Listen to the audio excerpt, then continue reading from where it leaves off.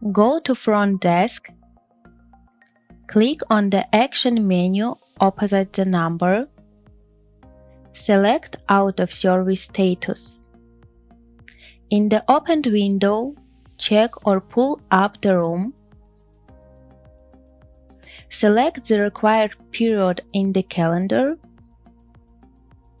and enter the comment in the relevant field if necessary. Click on the Save button to save the changes.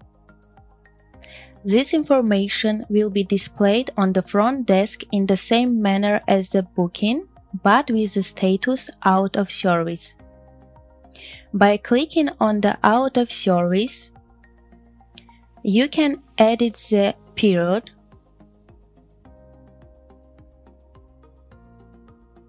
delete it, or view all the periods to which the Out of Service was created.